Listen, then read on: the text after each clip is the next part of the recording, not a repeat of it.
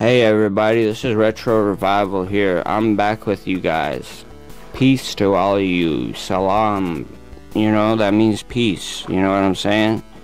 And we gotta understand some stuff in life, so I made my skin different. I'm not Ronald Reagan anymore. Thankfully, because I don't like when I had that Ronald Reagan Minecraft skin. It made me feel gross, man. Made me feel like I should've took a shower. But look, I just hunted down some stuff for us to get. This is a Let's Play of Minecraft, by the way, everybody. I'm starting back the Let's Play. And I'm gonna hopefully finish it. Because I got 20 new subscribers overnight. You guys are really cool dudes and women. For real, like, I appreciate that so much, you guys. For real, for real. Because I was surprised when I woke up. I brushed my eyes like with my hand. I'm like, what, did I see correctly, or am I, seeing the truth? Shout out to you cool people. Now there's about 340 cool people on this whole website, and you guys are them. How's that feel, everybody? You guys are cool.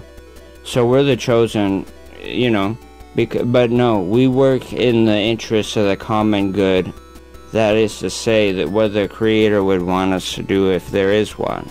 So those who may not believe in such a thing, please remember one thing, because when I was younger, maybe I thought, okay, there's no God, right? Then I realized Nietzsche didn't really help anything by vibe checking God and saying, well, God doesn't exist, we killed him. Indeed we did. By making ourselves into him and saying, God took your land, God wants your country, God wants to beat you, God wants to slap your wife, God said slap your wife. You know what I mean? That type of stuff. That's Nietzschean stuff.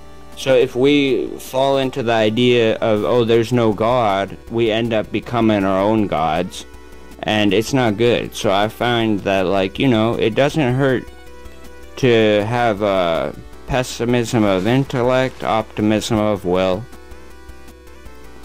and act as you would want to be treated, or if there's a God observing you, how you would want him to see. You know what I mean, everybody? I just hope I can open some people's eyes, because at one point in time I did question religion, and now I look back at myself and say, well, hey, I was not wrong for questioning. I was wrong for believing that because one was not true, the rest were not.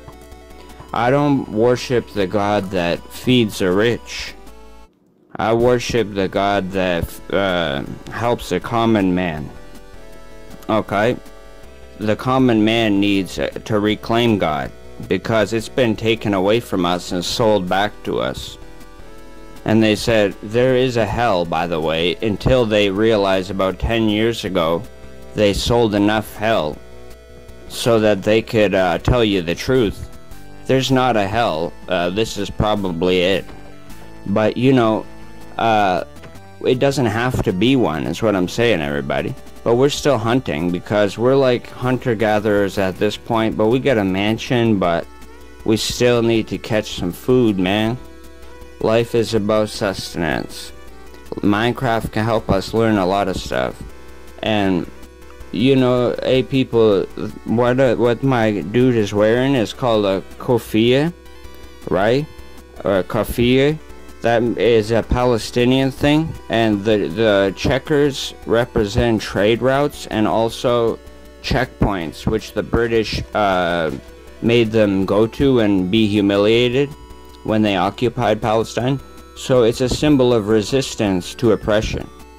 Now you guys know a little bit. And also, the red and white checkered ones are used mostly by Marxists. Not to say that that's exclusively, but if you see red and white, it's usually a Marxist. But black and white would be more likely either religion or anarchism. And then there's also green, which symbolize olives and the durability, and they can weather droughts and all that. olive trees, so you know. It's a beautiful thing, I think. And in a time where people are being wiped from the earth simply for who they are, we need to recognize this and do not let it go. It's not good, you know, people. So I hope we could put aside our differences, you know what I mean? Some of us may not believe in this. It's all the same. Like, one thing that's crazy that I learned is Islam was brought about to sort of try to unite Christians and Jewish people by the Prophet Muhammad, but it did not work, as you guys know, because, well, yeah, we made a crafting table here. We're gonna get started on crafting our new instruments of war or hunting or mining, depending on which context we gotta use them. If we get hit by a spider, we're gonna be thwapping it, knocking the spider around. But if it's a spider, it's all good. We can endure whatever we can endure, because anything natural is, you know, people have been through it, it's foreseeable, and we can endure it. My people, we need to know this. It makes us much more strong when we acknowledge what we are capable of by doing it, and making sure we don't regret stuff. Shout out to everybody who's watching this. I hope I don't sound preachy and all that.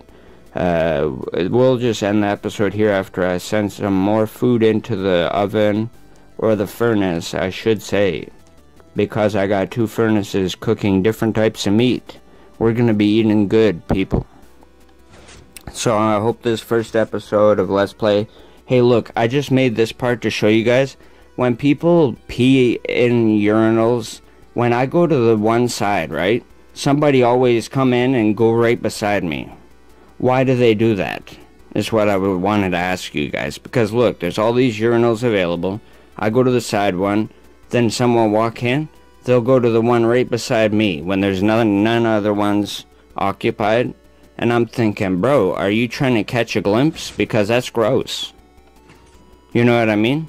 So hey everybody, we're gonna end the episode here. Shout out to you guys. You guys are the coolest people, bro.